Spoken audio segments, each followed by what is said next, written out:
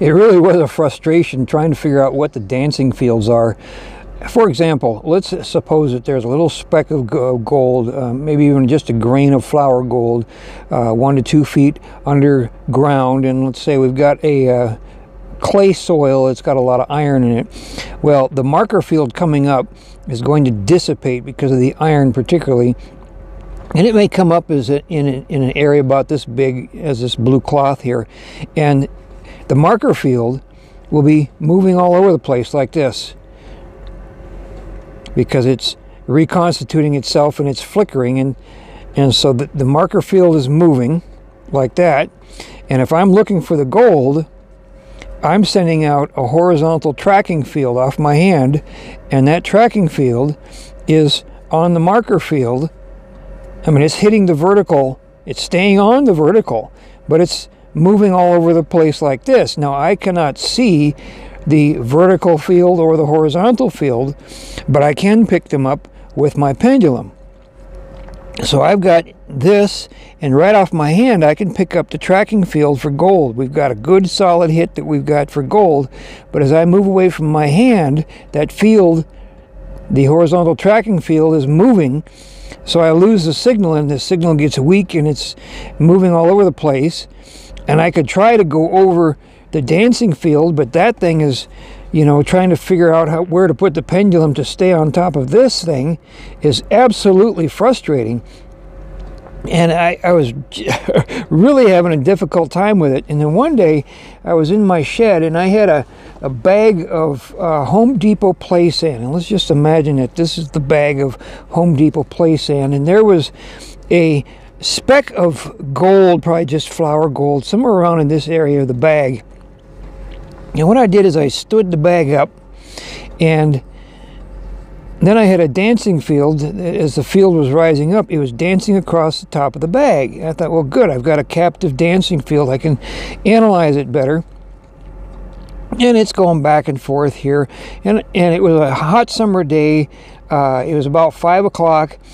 I was sweaty. The mosquitoes were getting real thick. I was inside the shed, and my wife was calling me in for dinner, and I'm getting absolutely nowhere trying to analyze this dancing field. And I was so frustrated and so hot and so sweaty that I sighed and kind of left my mouth open because I was just so hot. I was like panting. And as I was working with this field, I thought, well, maybe I can make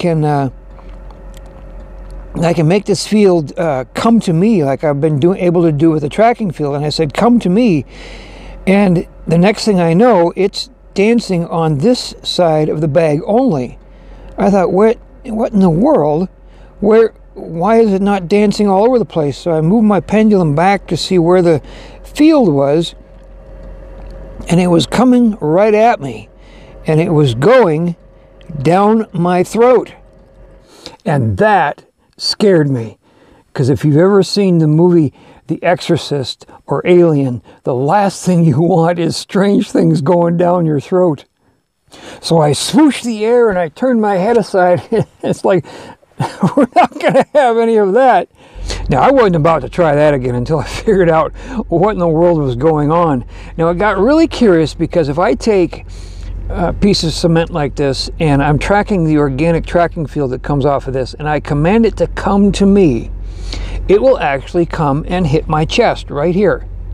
Now, this is also curious because the orb goes directly behind the shoulder blades right at this level.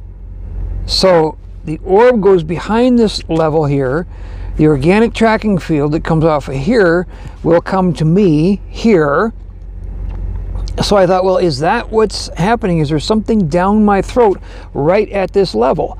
Now, anatomically speaking, what is happening is the lungs come up and they join together right here at the base of the throat.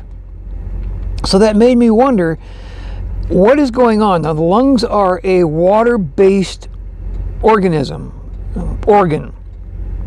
So there's water involved here, and there's air involved here at the base of the throat. So I thought, well, let's do some research on this. So the lungs are a water organ. Now, several scriptures came to my mind here. it says that God breathed into man, into his nostrils, the breath of life, the spirit. It also says that God made man in his own image. And in Genesis, it says that the Spirit of God hovered and moved over the surface of the water. So it made me curious if the Spirit that God breathed into man's nostrils hovers over the surface of the water that is contained in the lungs. So I took a cottage cheese container and I got some cellulose sponges, put them inside of it, and then soaked them down. And I found that I can use a turkey baster to keep them nice and wet. I found that if they start to dry out a little bit, it messes up the effect of it. And then I took my pendulum and I actually went for the reading of spirit.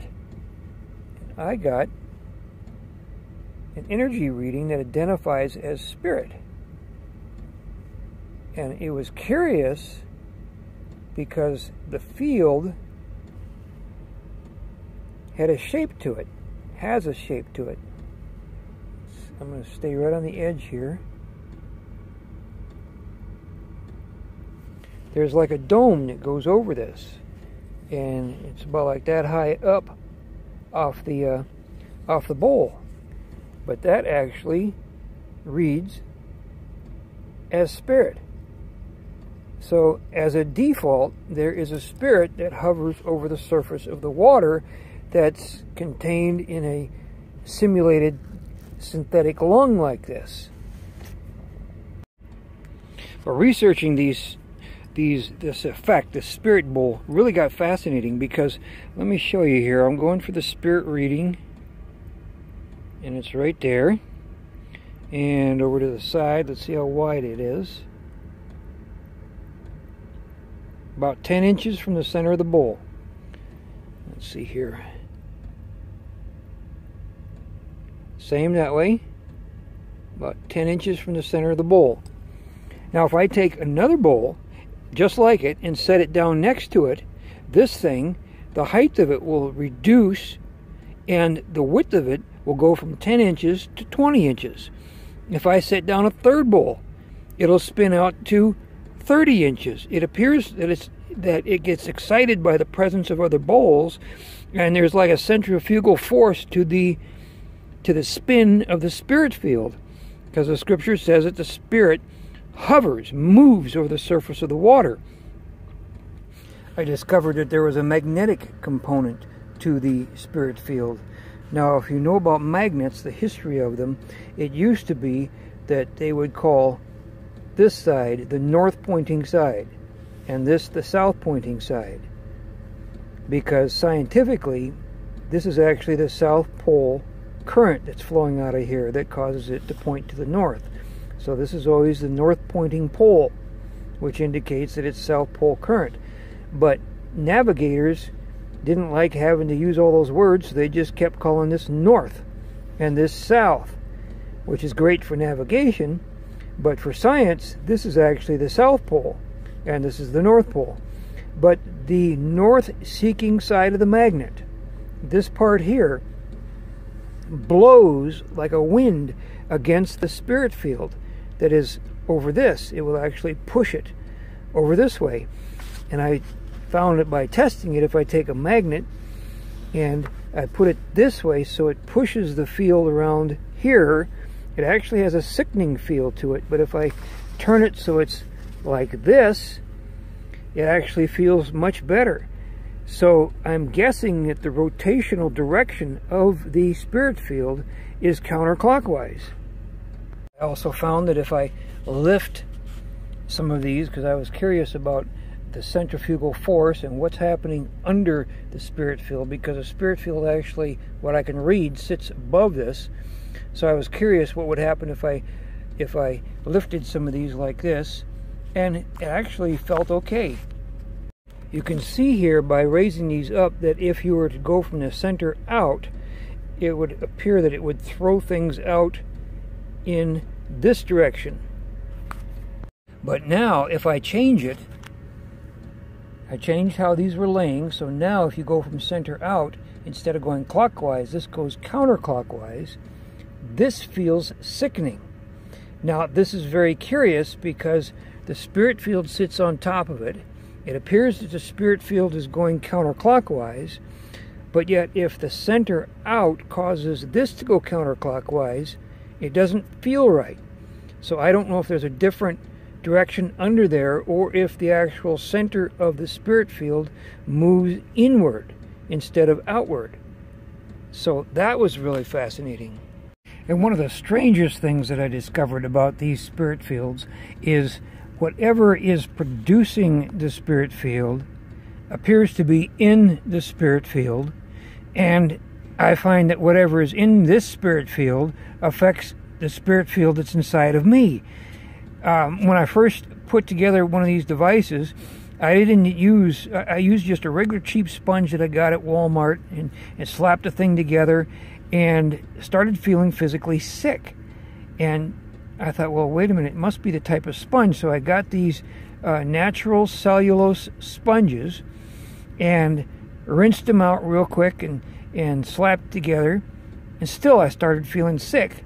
And so then I went and I washed these. First I washed them out with organic dish soap, and then I thought, now let's even do better than that. So I sent them through the laundry, and we use all organic stuff, no bounce, no harsh chemicals, nothing toxic. I sent them through the laundry to make sure that they were clean, put it together, and that felt right. Now, but if these sponges started to dry out, and that's why I use the turkey baster to keep them wet, if they started to dry out, there was that sickening feeling again. Or if the water didn't get changed out enough, if it started to get stagnant, and I like to change it out once, twice a day, then it would start to feel sickening again. I would actually feel physically sick from what was happening in here. Really strange. I also discovered that if I took a stainless steel bowl, and this is just a dollar bowl that I got at the dollar store, I don't know if it's for a water dish for dogs and cats or what it's for, but it only costs $1. But if you take a paper towel, and paper towels have got some nasties in them, so I like to take and rinse them out. And let's take this paper towel and come on, little fingers here. Gonna set that down inside this bowl. There we go. And let me straighten out the edges here so it's not hanging over the edge. There, I have the paper towel. We rinsed it out in here, and I did ion test this. There is yuck, bad stuff in there that we got out of the paper towels. And this device here also needs to be rinsed out once, twice a day. Paper towels themselves can last several days, but the paper towels have got an ability to wick the water even better than the sponges. So it's actually a lot easier to work with than the sponges, and a lot cheaper to work with. But if I take this, the thing that is fascinating is because this stainless steel bowl is electrically conductive, a strange phenomenon occurs. I'm going to take this device here, and I'm going to say, "Come to me."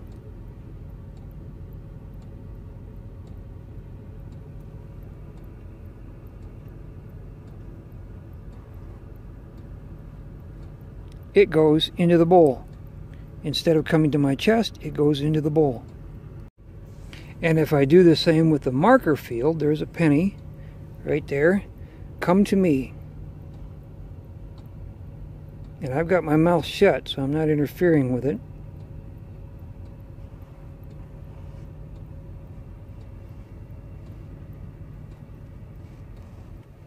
It's going right to this bowl.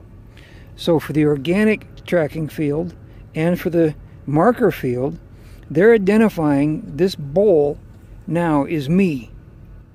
And that is a mind bender. What am I? The organic fields pick me up as this water field. The marker fields, the spirit fields, pick me up as this water field, this thing hovering over the water. But what conducts it into the bowl? If I use the plastic bowl and try to do the same thing, I do not get the same results. I cannot, this will not become me, which the ion fields that I use off my fingers go 6 inches, so I should, if it's the ion field that's causing the effect, that me holding it pretty much like this should cause the thing to occur here, but it doesn't. So whatever is causing this sense of me to go into this bowl is not the ion field at all. It's something else, and perhaps it's the water in the body that causes a crystalline effect. But this is really fascinating. Oh, and by the way, change the paper towels out once, twice a week. Change the water out once, twice a day. And I like to keep about ½ inch of water in the bottom of this thing. But I was curious about if my spirit is now in here, to see if I could pray and meditate through this. And I found that I can. And it's fascinating because there's more of a sense of peace and joy and faith when I'm using this. And part of the reason is that way it avoids my mind, it avoids my doubts, it avoids my OCD, my ADD, my dyslexia. It avoids all that stuff. And I find a lot more faith and joy and peace when I'm holding this thing. And oftentimes I will lay down and I can fall asleep better if I'm holding on to this. And when I'm in bed, and of course oftentimes I spill it in the mattress at night. It's water. You know, the worst, somebody could think that I peed the bed, but whatever, it's not going to hurt anything. But as an experiment, try this. Get yourself a stainless steel bowl and rinse out a paper towel, put it in there, and hold on to it and see what you experience. 'Cause I love the thing.